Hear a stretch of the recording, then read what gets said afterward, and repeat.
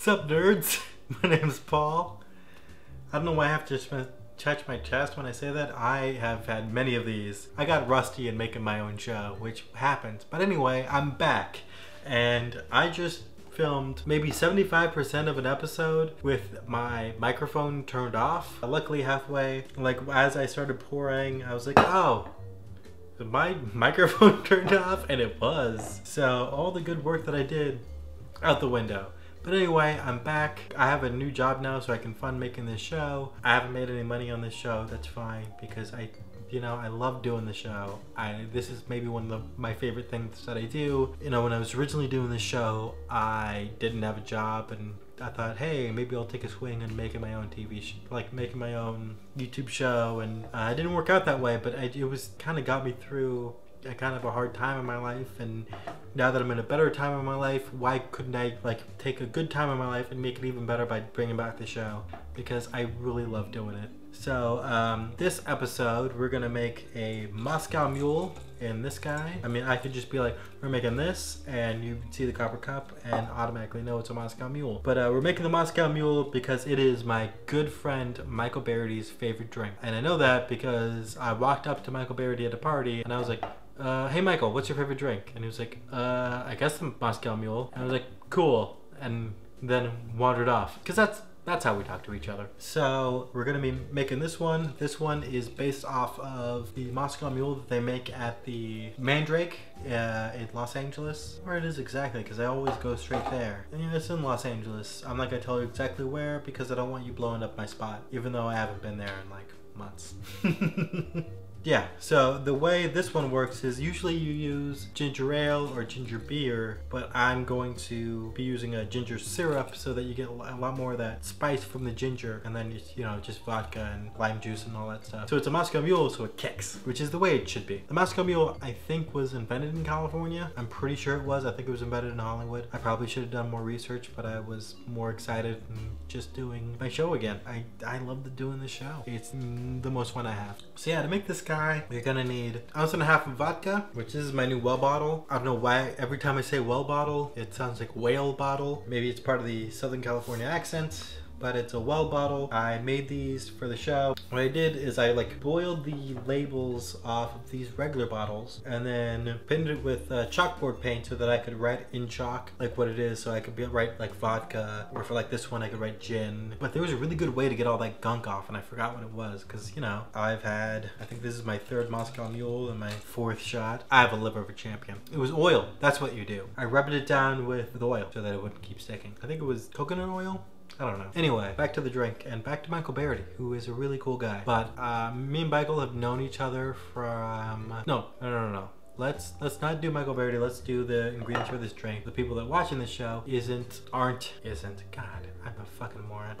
confused on how to make this thing. So you're gonna need vodka. You're gonna need club soda. You're gonna need ginger syrup. You can probably buy ginger syrup. I made it from scratch because usually that's better. And because I'm making a show, why not just make it from scratch? What I did was, I looked up a recipe for it online. Because I want the bite from the ginger, I increased the ginger. I increased the ginger a lot. I bought like 1.5 pounds of ginger, and then the recipes usually say to like thinly slice it. I tried doing that once and it just ended up too sweet. So what I did is I just like peeled 1.5 pounds of ginger, like as much of it as I could. I usually just broke off the little nubbins and just did the main body. Took that, peeled it up, put it in my blender. I probably should wash that blender because I don't think I did. Same ratio, so I did a cup of sugar, cup of water, and then put as much ginger as I could, and then just blended it all up until it was smooth. And then I boiled that for I feel like an hour, kind of boil out all that ginger spice, and then I put it through a pasta strainer, so that the solid matter would just clump out. And then it was still pretty watery, so I heated it up and then had it cook for like another 45 minutes just to get it more to a syrupy kind of texture, which is now it's nice and spicy now. And then lime juice. The lime juice is probably going to mute that spice, and that's kind of what I don't want. So I would just say a splash of lime juice. Where I left off, I already did 1.5 ounces of vodka, so we're gonna pretend like I just did that, and then splash vodka, and magically you saw a splash of vodka. And then we're gonna do, you're gonna do 1 ounce of the syrup, And then we're just gonna do like a small splash of the lime juice. Boop. And then we're gonna put this on here and we're gonna shake it up. Then we take this guy, we're gonna fill it halfway with ice. And then we're gonna take the club soda and we're gonna fill that also halfway. It's gonna be the same kind of deal that you do with all my other kind of fizzy drinks. And then you strain it into this guy. You show off like an asshole.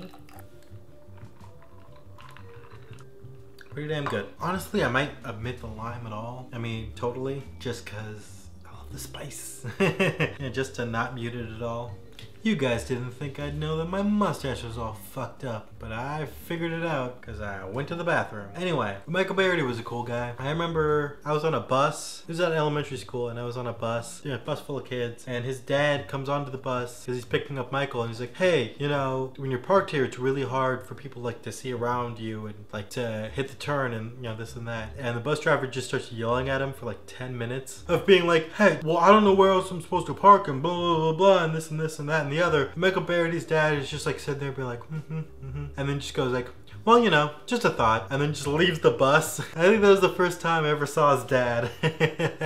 Also, the first time, the earliest memory I have of his mom is his mom and my mom like sitting on a picnic banquet because it was like, you know, one of the days in elementary. Like, they didn't teach us in elementary school, but so it was one of the days in elementary school where like it was like a picnic day. So it was her talking about Michael. It's like, yeah, Michael's a great kid, but he refuses to eat fast food. I understand it is great, but also is kind of a pain in the ass. So yeah, those are my earliest memories of Michael's parents. Is his dad getting yelled at by a bus driver and being like, you know, just a thought. And his mom complaining that like Michael is the original hipster and refuses to eat fast food. Super great guy. Well, he'll tell you that he has an A-type personality. I feel like I'm not talking about Michael enough. Michael's great, super giving guy. It's just works, and he's great. If you're a lady, try to fuck Michael Baird. One time I looked up how much money Michael Baird has, because why not? Like, cause you know, you can like look up net worth of people. I don't know how I got there, but it was like, I think I like Googled Michael Baird and like one of the links was like, Michael Baird net worth. I was like, I want to know how much money Michael Baird has. And like it was like this really weird, sketchy website, but it said like Michael Baird net worth $7 million, which like is the funniest amount of money I've ever heard in my whole life. But I'm gonna tell you right now, Michael does not have $7 million. And they tried to like explain away how he has $7 million. That doesn't make sense. I like to think that Michael just like lives with a roommate, like has $7 million, but still like lives with Alex as a roommate, like still drives the car that he drives. He just like sits on it. He just like, yeah, like he could still, I was talking to him about it. It's like, Michael, you could give me $1 million and you would still have $6 million. Oh, I know the story I want to tell. So every year, all my close friends, although I forgot to do it for my friend Bobby. Hey Bobby, how's it going? I'll call you tomorrow.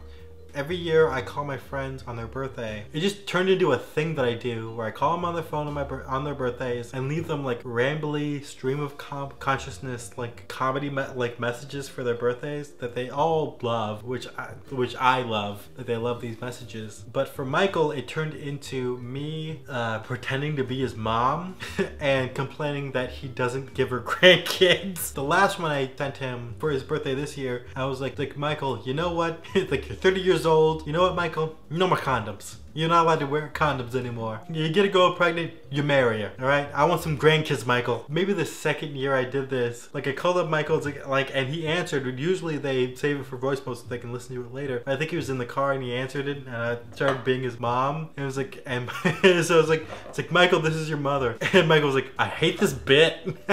Which, as a rule of comedy, when somebody says this isn't funny anymore, it's when it's at its funniest. And like that's when I got Michael onto that bit. Because like a little bit after that, I think Michael, like this year, I think Michael was talking about Spider-Man Homecoming. He was like, this is my favorite Spider-Man to date. And then so I just on Twitter was like, how long have you guys been dating? Is it serious? Spider-Man, is that Jewish? This is your mother, Michael. And then Michael fell in love with the bit because it always begins and ends with this is your mother. Yeah, my show's back. Hopefully I'll be able to make as many episodes as possible. You know, I love you to death. I'm super glad that I'm back and that you're back watching me. If you stuck with the Twitter, I'll put a link to my Twitter, but if you, in the intermedium, I was doing a drink a day, so maybe I'll start doing some of those drinks. down in the comments below. Totally give me like drinks you want me to do, and I'll absolutely do them. And we'll just have a fun time with it. And I'll see you guys later.